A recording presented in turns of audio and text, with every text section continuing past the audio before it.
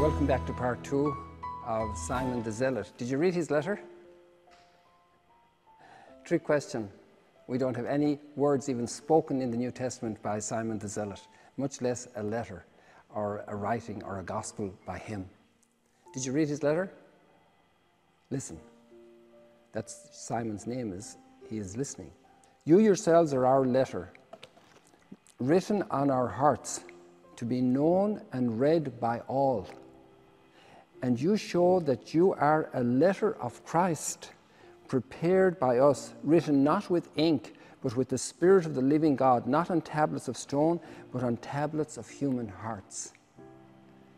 And for me, it's great to have Simon the Zealot. We don't have any words from him, any writings by him, but he himself is a letter written on human flesh by the Holy Spirit that transformed him as he listened to Christ.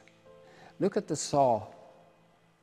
Traditionally, this is the iconic image of Simon the Zealot.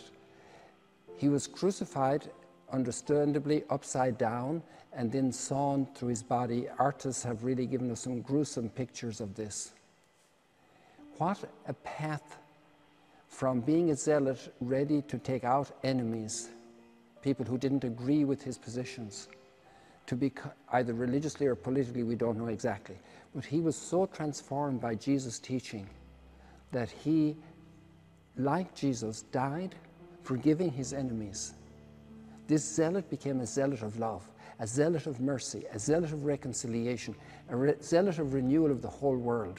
How easy it is for us to get angry, to want the extermination of those who oppose us, especially in the polarized environments which we live today of state and of church, of society and culture. That's not Jesus' way. Learn from me, for I am meek and humble of heart. Put away your sword, the sword of Twitter, the sword of television, the sword of snide remarks, the sword of calumny and character assassination. There are so many ways to be a zealot today for an ideology. That's not Jesus' way. What a message the transformation of Simon the Zealot means for us. Here he is standing beside Matthew, the apostle,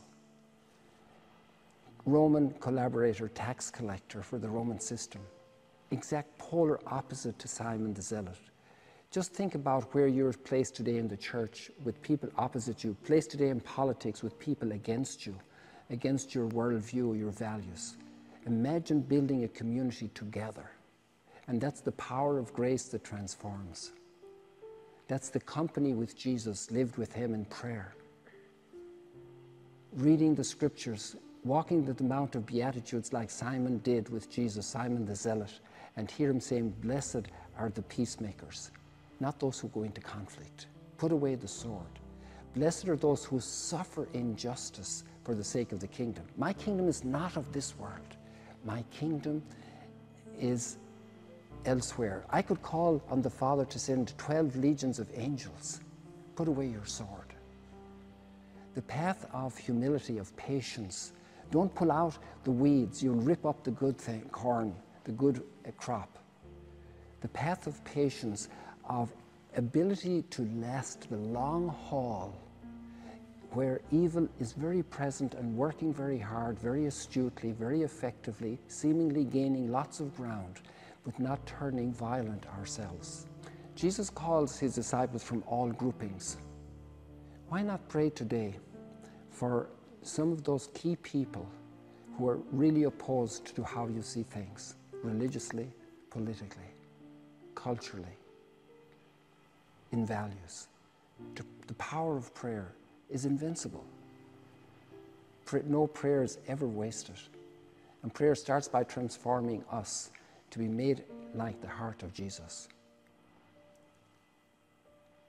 Let's not be in the world compromising with the world like the Sadducees, eliminating the world like the Zealots, harsh on the others like the Pharisees, completely withdrawn from the world like the Essenes.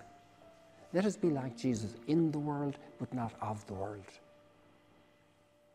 Leaven in the dough, salt of the earth, light of the world, the light of charity, of humility, of prayer, of confidence, of readiness to lay down our lives for the salvation of others, to endure whatever it takes, with kindness, with goodness.